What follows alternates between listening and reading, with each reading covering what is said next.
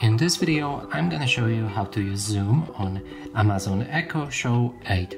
So in order to do that, first thing we'll need to slide down our toolbar like this and then move to the settings. From here, scroll all the way down and find accessibility. Click on it and enable screen magnifier right here. Now you'll have a little instruction on how to use it.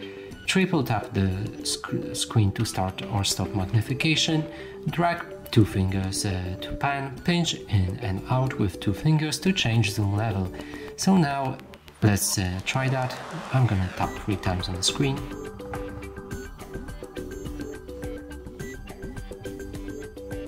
And it should work.